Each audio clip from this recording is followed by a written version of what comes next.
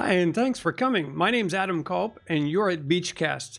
Today we're going to be talking about PHP Mess Detector and using it to run code sniffs against our PHP code to find common problems that we might want to solve. So stick around and we'll get right on that.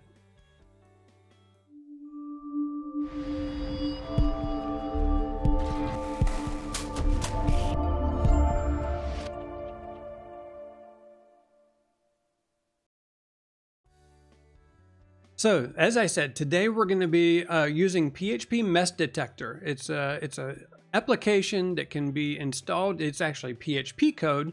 It's a port of a common tool in Java called PMD.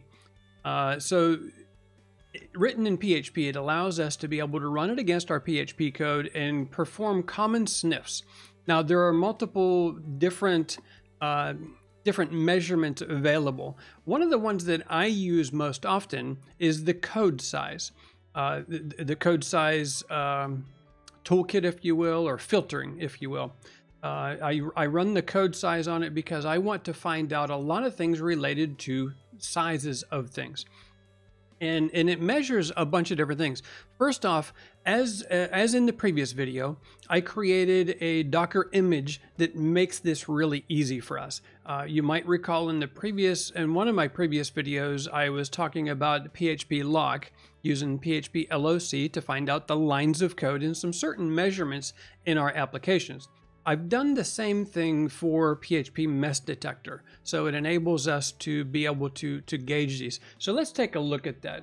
So what I've got here, I'm sharing my screen, and we can see that I've created this Docker image out on Docker Hub, Adam Culp /PHP-code-quality.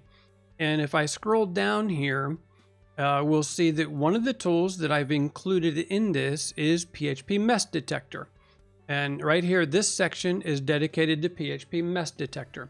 And it puts a sample command here, enabling us to then be able to run it easy. So what I did is I'm going to run this against a code base. And I've already done that because the PHP Mess Detector can take a little bit of time depending on the code that you're running it against.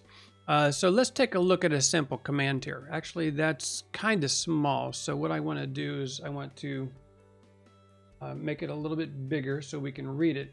So the command that I used is actually issuing the Docker command. I'm telling it to run, and I'm giving it the name of the image that I have out on Docker Hub, and I'm issuing the command PHP.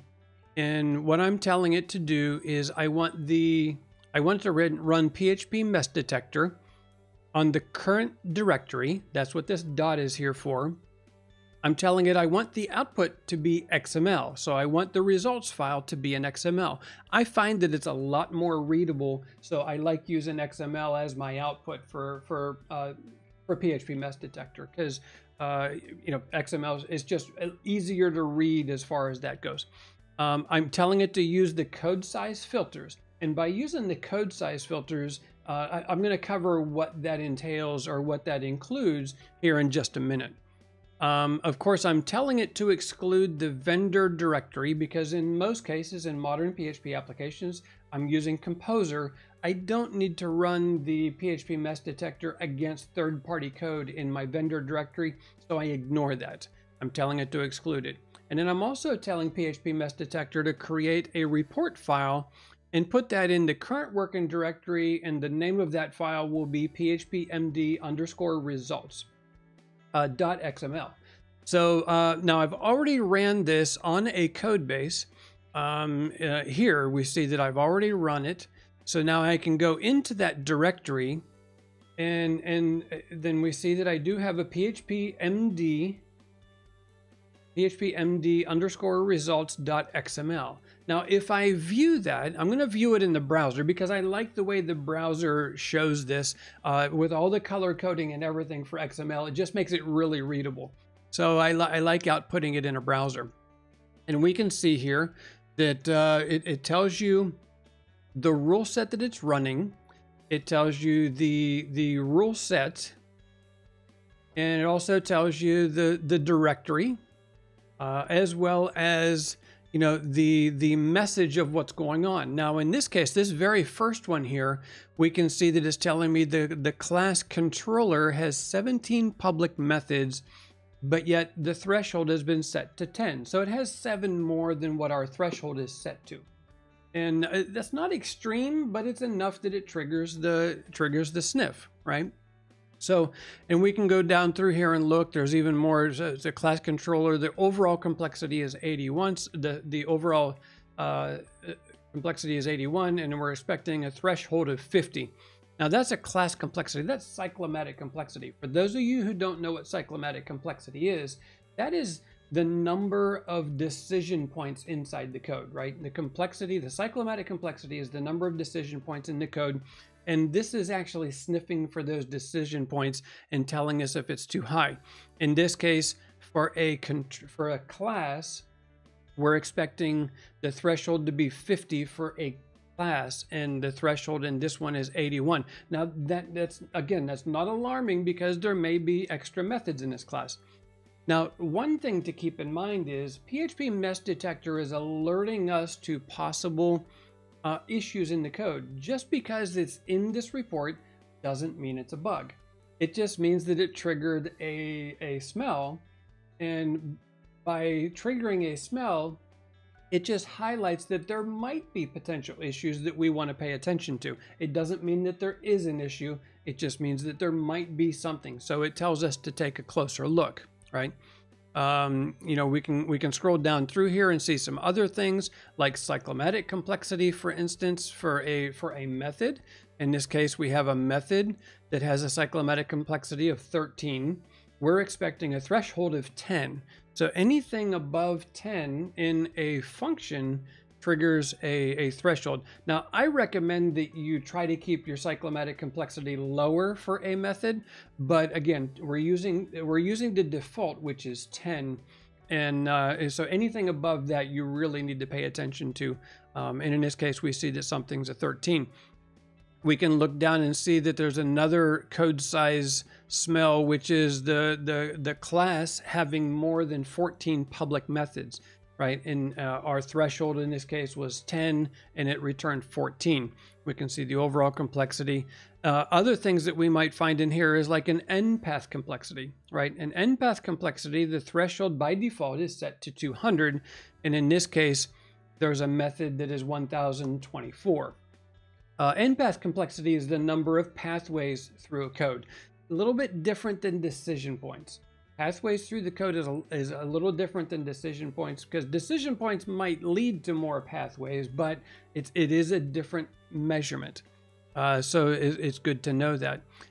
There's also different other methods. It might let me know the, for instance, the number of methods in a class, the number of functions in a class, the number of complexity within a function or within a class, in different things, all related to code size.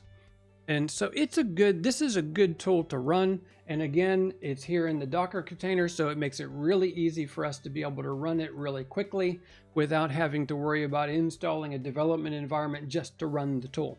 I can run it within Docker using this. Now on the in GitHub, we see that if you look at PHPmd/PHPmd is the repository for this. One thing we do note is that right now this project is considered orphaned and needs a new maintainer. So if you're interested in maintaining this project, please reach out to the current organizer or the current maintainer of this. It is a worthwhile tool. It's a great tool. I've used it for years and years. If I had more time, I would volunteer to be the maintainer for this. But anyway, if anybody's interested, please reach out. There's also other tools out there for doing this sort of thing. PHP Mess Detector has just been my go-to for many years. And so there is that. There's also a website here where you can click on to view the documentation around PHP Mess Detector, and also learn different things about the various filters that are available. Let me see if they have them here. Maybe not. No, oh, there's rule sets. So we have the various rule sets. One is looking for clean code. There's code size. There's controversial, as well as the design, naming, and unused code. So if I wanted to use, instead of using the filter I used, which was code size, I could use the unsized code filter, and that would tell me code in my application that is not being executed, and maybe we need to do some cleanup there. But anyway, there's a lot of good stuff in PHP Mess Detector. I encourage you to check it out. Please go out and check out this image on Docker Hub. It makes it really easy to run it.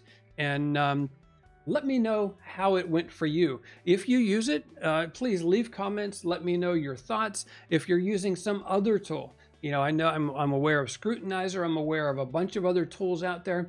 Leave a comment down in the comment section and let me know different tools that you've used, or any other methods that you use to gauge the mess of your code. As always, please like the video down below. If you haven't subscribed yet, please subscribe, and also tell your friends about Beachcasts. I do a new episode every week. And I really like to hear from you. So that's all I have for this episode. Hopefully you found it useful. Thank you for coming around.